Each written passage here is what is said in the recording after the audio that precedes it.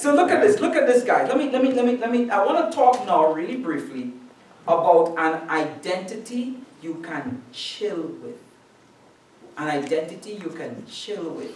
And I'm still in Exodus. I'm loving on Exodus tonight. I'm in Exodus chapter 16 now.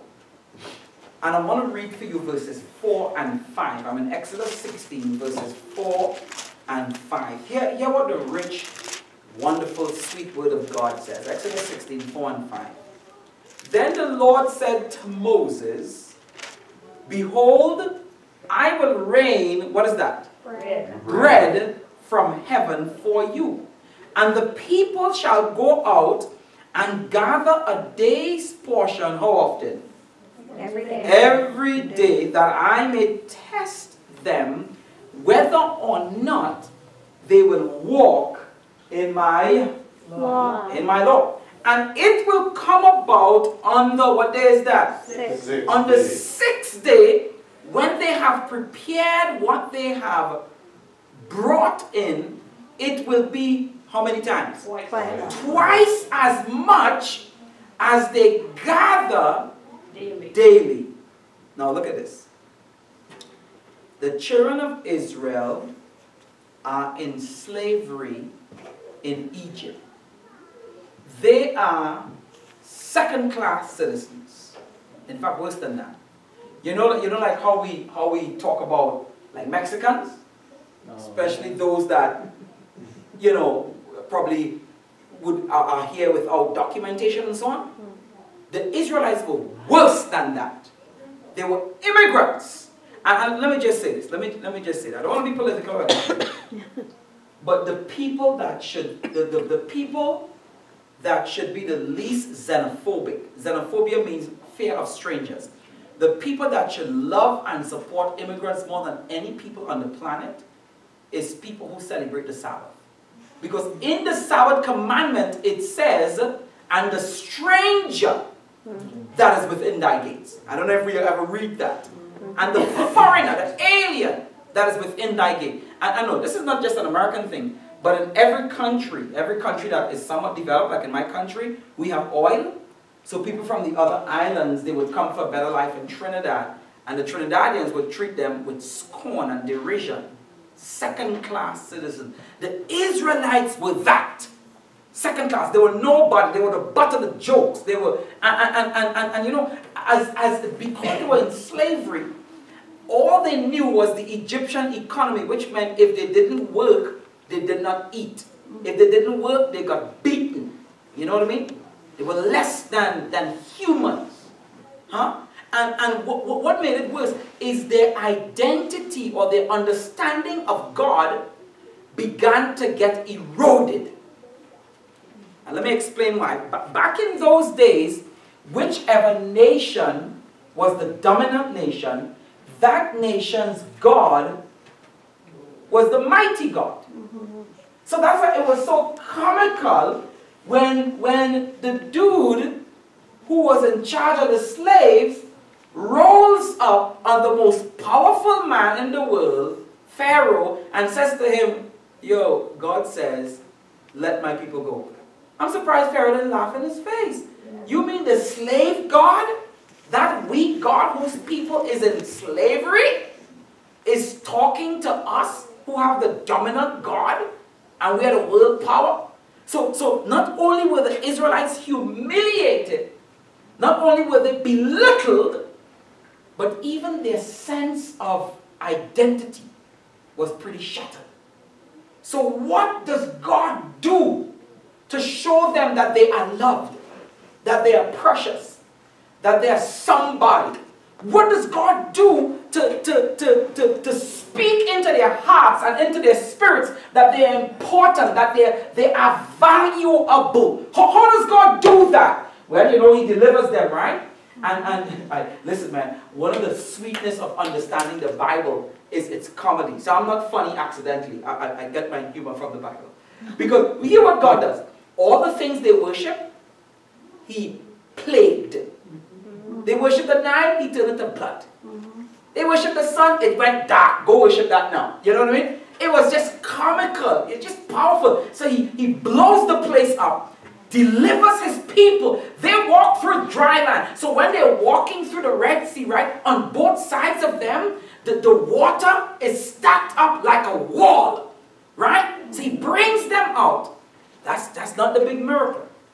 He showed them he was deliverer. But how does God show them that he cares for them? That he infinitely cares for them? You know what God does?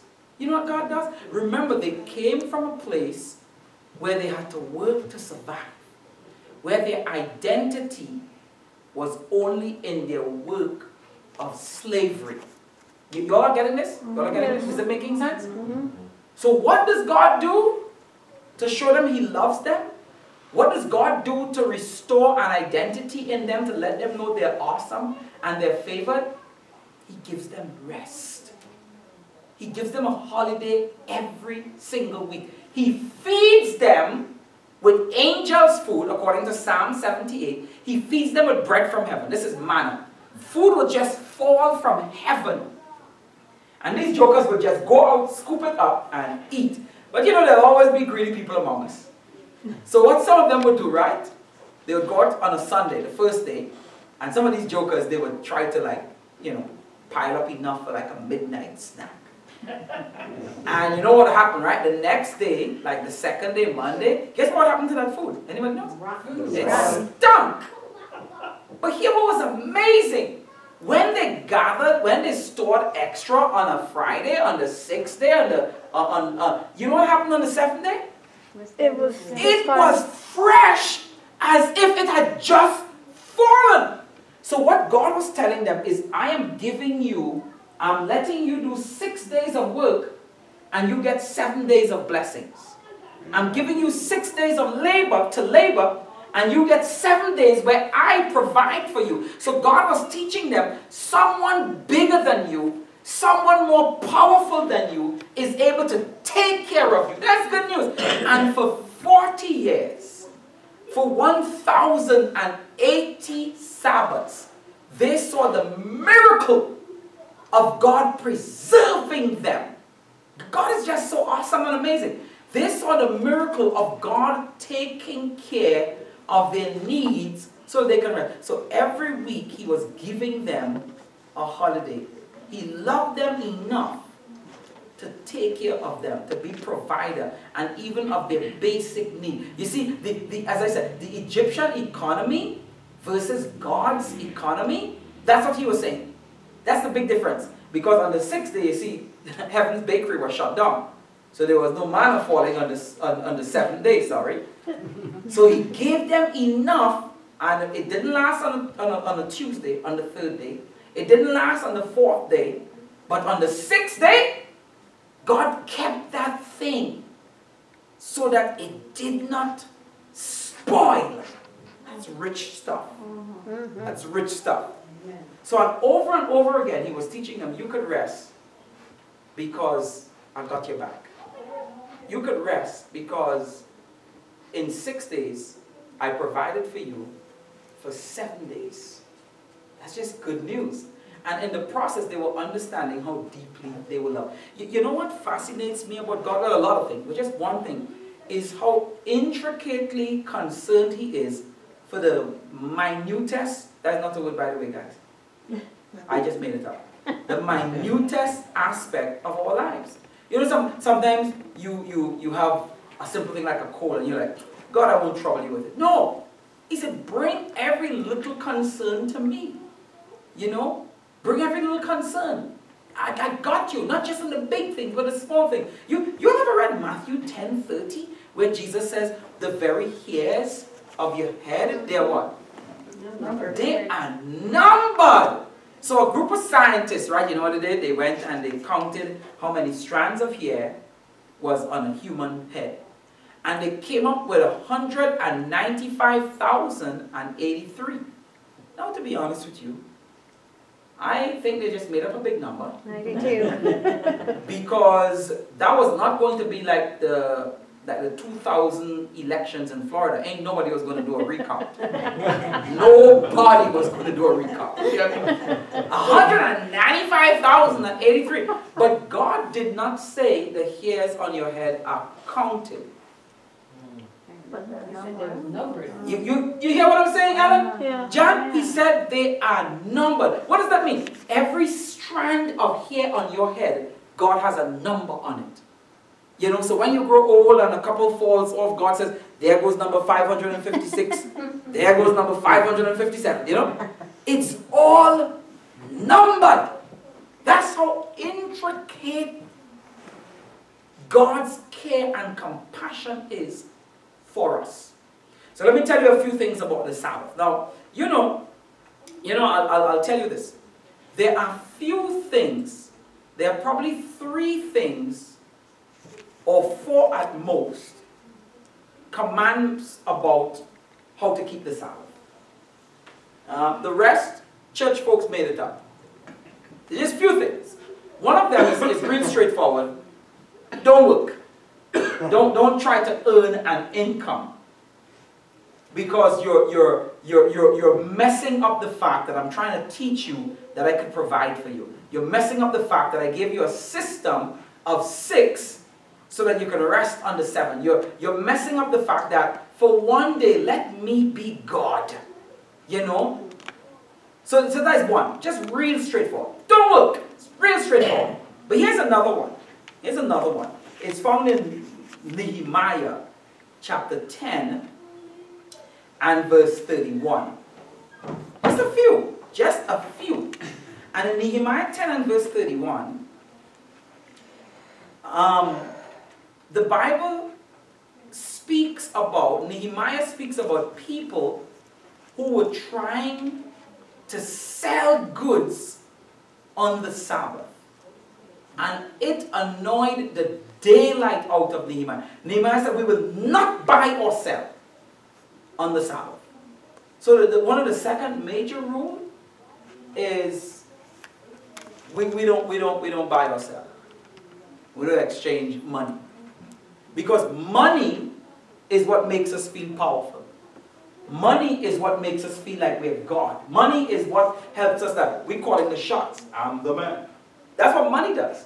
And God is saying, no, give me a day so I can be God. So I can teach you that you can relax. And when you stop, the world don't stop spinning because you stop. He's teaching you to let go control of trying to own your own life. When you do, you run it down. You always do. You know what I mean? God is saying, let me do that for you. You know what happens when we have money? When you have money, you call the shots. You're like, when your pocket is fat, then like Beyonce, you could be like all the single ladies. You know? And then a woman, when their purse is fat with money like Beyonce, they're like, to the left, you know? Just chase the guys away. You know? Go, we have money! But money, again, is how we feel that we are in control. And God is saying, I got something better for you. And that's why it's so crucial. He doesn't want us to be like, you know, a deacon came to church one Sabbath, and in the parking lot, he saw the elder had a truck, and it had a for sale sign on it. And he found the elder in church, and he pulled him aside and he said, look, elder, man, if it wasn't the Sabbath, I would ask you how much you're selling that truck for. And the elder said, but man, look. If it wasn't a Sabbath, I'll tell you $12,500. And the deacon said, but man, look, elder, look, it's Sabbath, so we don't do business, but you can pick up the check from my office on Tuesday morning, you know? Yeah, so when we negotiate and we buy and we sell, it's our way of being in charge. It's our way of being God. It's our way of controlling our own life. God said, I have something better for you. As long as you're in charge, both you and God cannot be in charge. Both you and God cannot be in charge. Both you and God cannot call the shots as director of your life. At some point, you need to say, God, have thine own way. Here's a few more things about Sabbath, and then I'll let you in on this sweet topic. I used to struggle with the Sabbath. I'll tell you why I used to struggle. A lot of times, we keep the Sabbath like we're doing God a favor. You know? And at the end of Sabbath, we have freedom, boy. You know? So when I used to be a really good Sabbath keeper. And, you know, in the islands, the sun sets at the same time, right? Always around 6 o'clock, every day. We have no winter, spring, and summer, right? So it's just one climate. And you know, about 5:30, we'll start kind of, you know, wrapping up, keep the Sabbath. But let me tell you something. I moved to America in the summer. And y'all don't know this, but America is a strange place. Because in America, the sun don't set in the summer until like 8:30. What kind of place is this? In the island, summer, winter, everything. It's 6 o'clock. So you know, like 5:30, right? 5:30, I turn off my reggae music. You know, I'm preparing for the Sabbath, and I turn on my Fanny Crosby Blessed Assurance. Almost as if we could switch off of the world and switch on to Jesus. Oh boy, what hypocrisy. So that was fine. So I was like celebrating the Sabbath like 3 hours before it began, right? That was cool. The problem was, could anybody guess what the problem was? Yeah. Yes! No. Sunset by 6 o'clock, 6:30, I was done. And when I went outside, the sun is still high in the sky. You remember in Joshua 10, how Joshua told the sun to stand still? I'm like, that's terrible. Sun, go down. I was begging that thing, go down. Stand still, my big toe. Go down, sun. And it struck me like a ton of brick. I wasn't celebrating the Sabbath. I was just keeping 24 hours. I wasn't resting in the gift that God gave me to recharge my battery. This 4th of July, every week He gave me to recuperate and to celebrate His goodness and to be blessed by uniting with believers. I lost out on that because I was keeping the Sabbath like I was doing God a favor. Hear what Jesus says in Mark chapter 2 and verse 27. He says the Sabbath was made for who? Man. And not man for the Sabbath. What is that? Do you understand that? The Sabbath is not for God. You know, we say it's God's Sabbath. That's not, it's for you. God Himself said the Sabbath is for you. It's for your blessing, your renewal, your healing, your joy, you know, your recuperation is not for God to feel good, but it's for you to not work yourself to death trying to live. That's the joy of the Sabbath. And I'll tell you a trick about the Sabbath. One of the things I don't do on the Sabbath, I don't fast on the Sabbath. In fact, if a church calls me to preach, and they have fasting on that Sabbath, I skip out on them. I'm like, Sabbath has to be my biggest meals. No fast, no Sabbath. You do that on Tuesday. Some other day, not Sabbath. Because the Bible says the Sabbaths are a feast. It ought to be the, look man, you ought to have the biggest party every Sabbath. It's a feast. You know, not a famine, but what happened is the Romans tried to pull a trick on the Christian people. Because the Christian people were, you know, this is like 2,000 years ago, right? Christian people were keeping the Sabbath and celebrating as God told us to in Exodus 20. And so what the Romans did now, they encouraged people to fast on the Sabbath, and they encouraged them to have their best meals on a Sunday. So growing up in the island, we had something called Sunday lunch. Sunday lunch was the best lunch of the week. That's when you'll make the stewed chicken and the, you know what I mean, the real nice things that you didn't get during the week. So they made, by so doing, they made Sabbath a day of boredom. And they make Sunday a day to celebrate. You see? God is saying, you celebrate my Sabbaths. But I've not been good with celebrating God's Sabbath. I remember my sister came. My sister works on a cruise ship. She used to work on a cruise ship. You know, and she'd travel, you know, my goodness. Every month she was in a different continent sometimes. Or every 6 months, or whatever it was. And so she came to spend a week or so by her brother, and she knows I celebrate the Sabbath, Friday sunset, Saturday sunset. And when she came, I told her all the things she could not do.